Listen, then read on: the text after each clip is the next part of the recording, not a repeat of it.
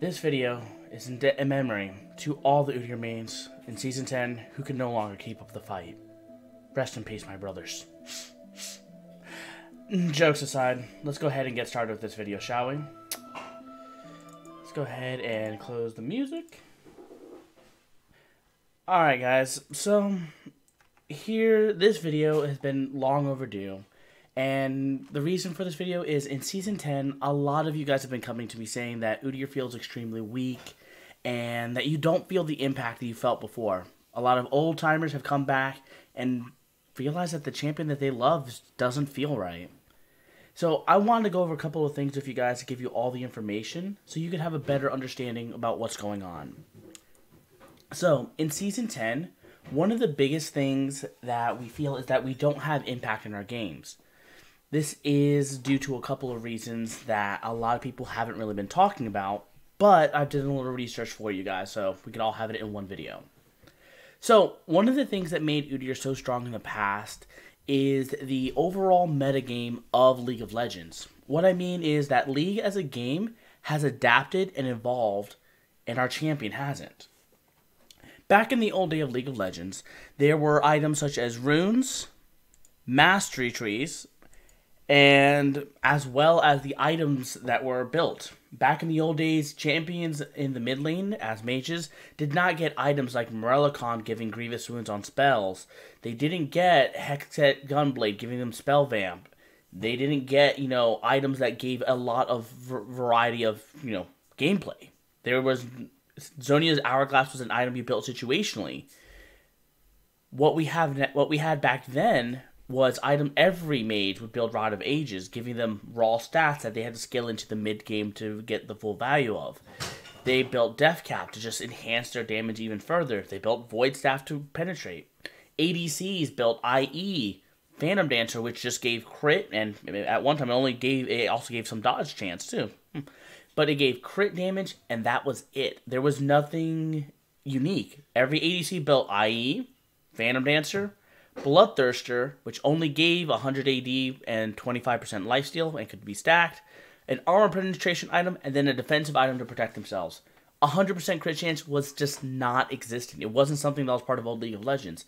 And in those item-driven stat phases of League of Legends, Udyr as a champion thrived. Because in the jungle, champions had to be uniquely designed to function in the jungle, as the only item, Wiggle's Lantern, had only a 20% chance to randomly proc a huge burst damage to make jungle clear effective. To add on that, why you guys feel like Phoenix camps feel so weak is in the current jungle, 3 of the 7, no, actually, let's see, 3 on top, 3 on the 8. There's 8 camps, but 7 generally, including 1 Scuttle. 3 to 4, if you want to count Scuttle, are single target jungle camps. In the old jungle, there was none. Blue buff, red buff, the 3 monster camps all had AoE monsters. They had multiple monsters that Phoenix camps thrived in, allowing Phoenix Udyr to excel above any other jungler on his AoE clear, his speed, since he alone came with natural attack speed, and runing up 4 attack speed meant that you were giving up scaling stats, while Udyr benefited greatly from attack speed from his runes. Add on top of that Phoenix Udyr had access to innate movement speed through his quintessences by getting 4.5%, which is again another bonus to Udyr. These old systems thrived on the stat-checking champion that is Udyr. Now, Udyr as a champion functions based on his ability to be a stat-check champion. He survived by having the core identity of he will beat you if his stats are greater than yours, via his items or his levels, and his weakness was his inability to get on top of you.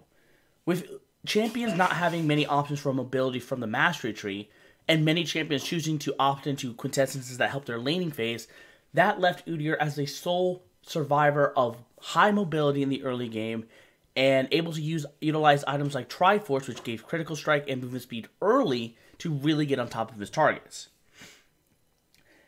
That has all changed with the metagame into Season 10. As the game grew, the item diversity also grew. Items that didn't exist in the past, such as Stormrazor, now gave ADC champions a way to deny champions to get close to them. However, note that these items were built to govern the champions that are most commonly seen in the current meta.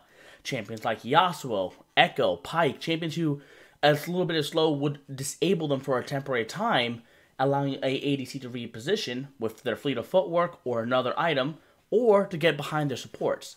For Udyr, it is a death sentence, not allowing us to get on top of these targets. Another big change is that champions like Jhin is able to completely deny us.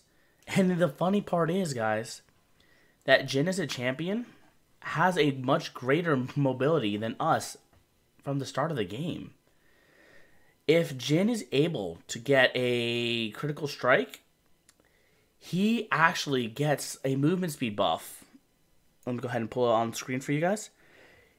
Jhin, as an ADC, gets a much stronger movement speed buff than us. Let's see, we at level 1, we get 15%. So he only needs 10% critical strike chance. And that's just critical strike chance. We're not counting bonus attack speed or bonus attack damage. Just 10% critical strike. No, it was 10% attack speed. Just 10 plus 10 of this. Just a little bit of attack speed, bonus attack damage, or critical strike, and he will outrun us with just his passive. Udyr, as a champion, has not evolved because the tools that enemy champions have to get away from us has evolved away from us. And unfortunately, we haven't kept up with the times. Now, here's the thing, guys. A lot of you,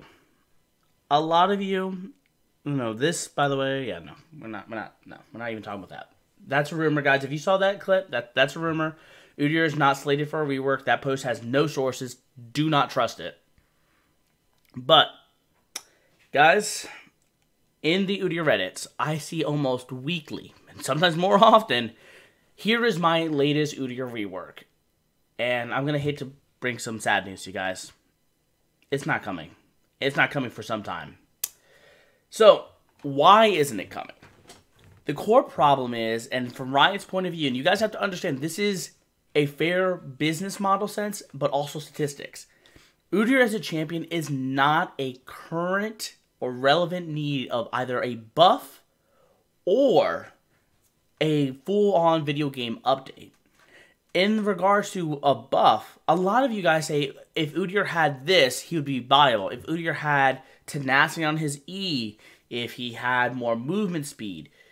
And trust me, even I feel like that sometimes, so don't get me wrong on that. But the stats don't lie, guys.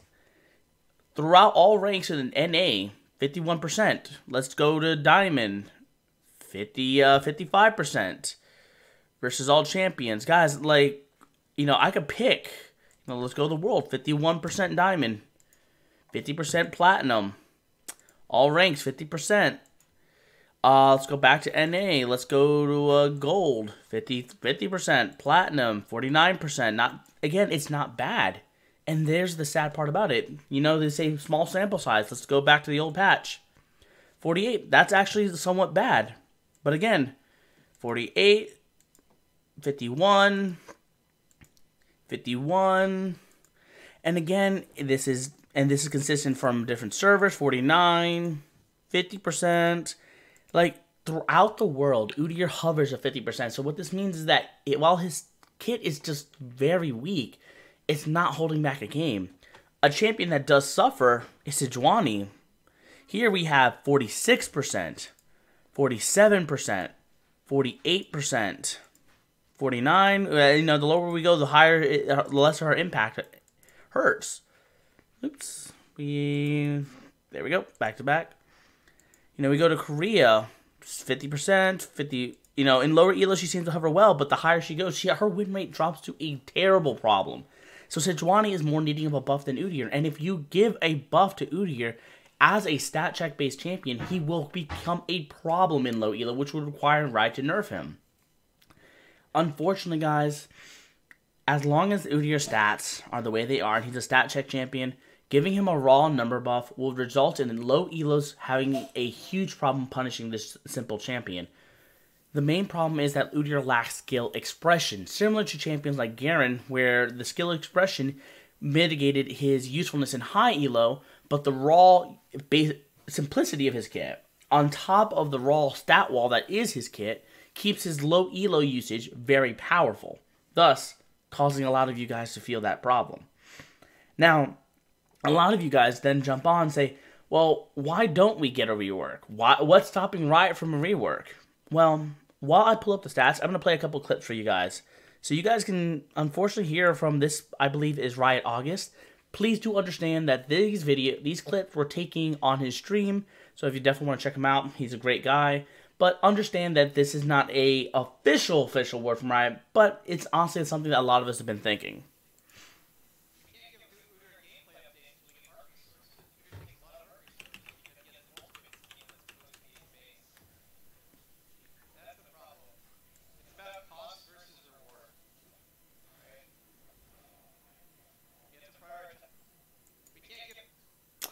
And the other one, which is pretty much the same thing, but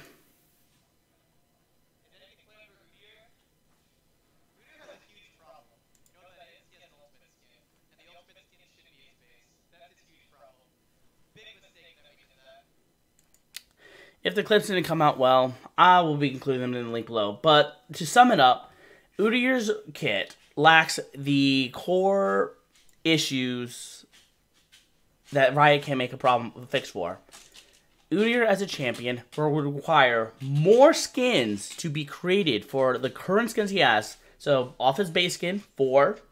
Off of his 2 old skins, that's 12. Then we add Dragon Oracle, that's 20.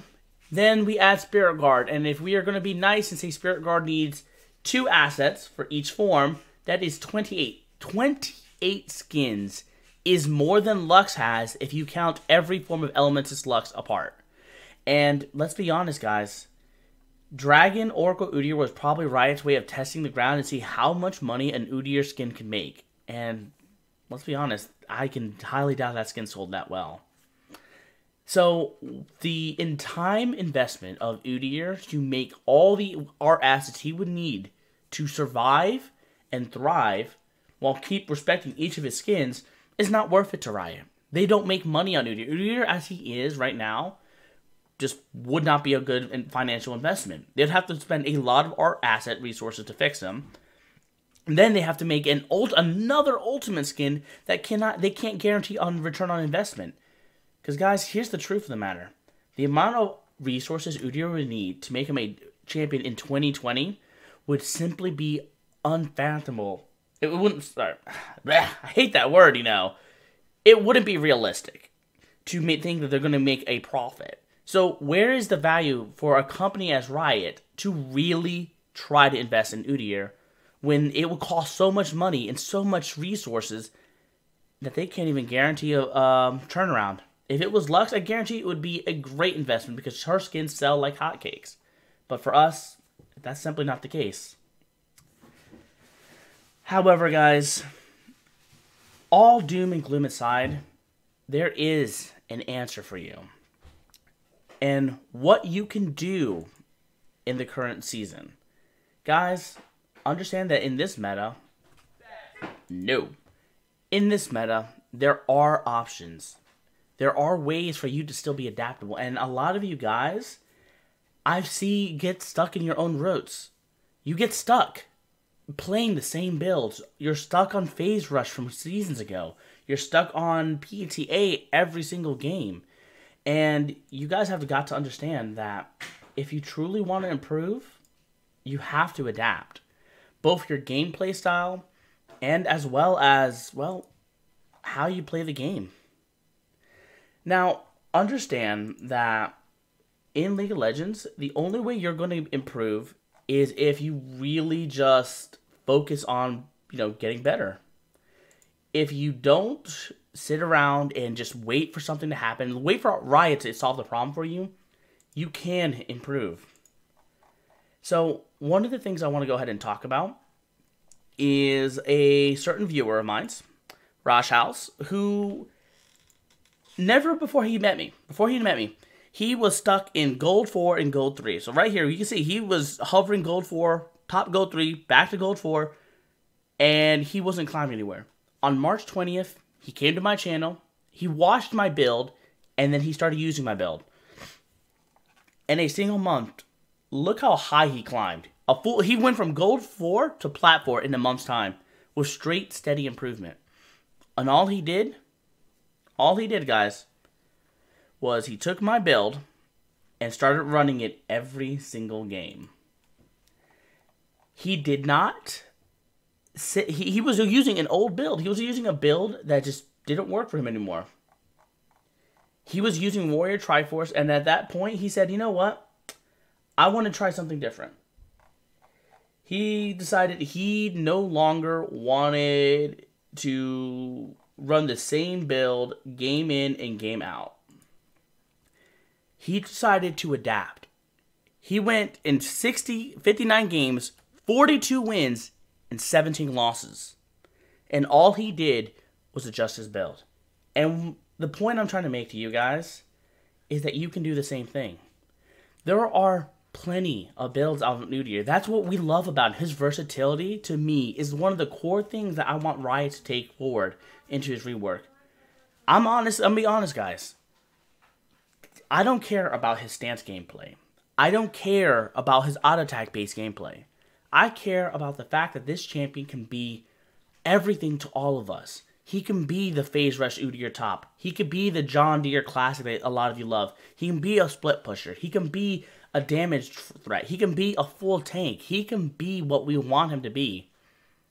The only thing we wish we could want him to be right now is viable.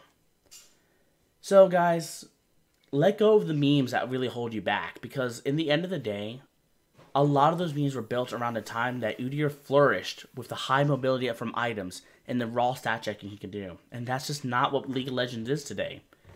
Adapt your builds and be open-minded to the builds that, other people are going to be researching. And I'm going to be open to them. So follow my content. Use my Mobifier guides. I will be keeping this more up-to-date and trying to give you guys the best items that I can find to give you that information you need to be successful. And especially as yourselves, guys, come to me and bring me your builds. Let me know in the comments below. Let me know in the Discord. Also the link down below. Let me know the builds that you guys discover, because the Meteor Staircase build that a lot of you guys have been getting a lot of success from came when Udyr was perfectly fine going full damage. But it was a build I discovered, and now a lot of people around the world use it. Even in Korea, they use a variation of the build where they take Cinderhawk and replace it with Blood Razor. I tried it, not me. But you know what? If it works for them, power to them. Find what works for you. And when it doesn't work, come discuss it with the rest of us, and we can help you improve. Guys, on a final message, the main thing I'm trying to get over is Udyr is in a bad spot. He is in a bad spot right now. We want him to be viable, but it's not going to always be the case. It is our job to handle what we have now and encourage each other. Push each other to want more, discover more, and to stop just beating up. No, guys, I'm tired of hearing, Udyr's bad, don't play this champion. Because that's the last thing I want to tell anybody. I want you to enjoy this champion, because the more of us that enjoy it, the more likely that Riot's going to see that there is some kind of potential in our champion. So, guys, let me know your feelings about Season 10. Where do you fall in? Where do you think that, you know what, this is what I love about Udyr. This is what I want to see him. Because you guys are spending almost, 20 minutes listening to me rant? I want to know what you guys think about Udyr. Do you feel that my points are valid? Do you feel that I maybe missed something? Is there a build that you really like right now? Or is there something that you really just feel like, hey, you know what? This is the core. This is what Udyr is to me. Is the bear stance, the bear mauling essential to you? You say, you know what, right? This is something I want to have. Is Phoenix stance something that you say, you know, I really would love to see Phoenix stance or percentile damage, right? I would really love to see that, by the way. What do you want to happen? Because the more you make your voice heard, the more we communicate, the stronger our community will be. Well, apprentices, that's all I have for you right now. And hopefully we can have more videos where we can talk about how we can improve Udyr with the historic state we're in. Don't let rumors give you false hope, guys. And as always, may the sun be always shining for you. Chowder.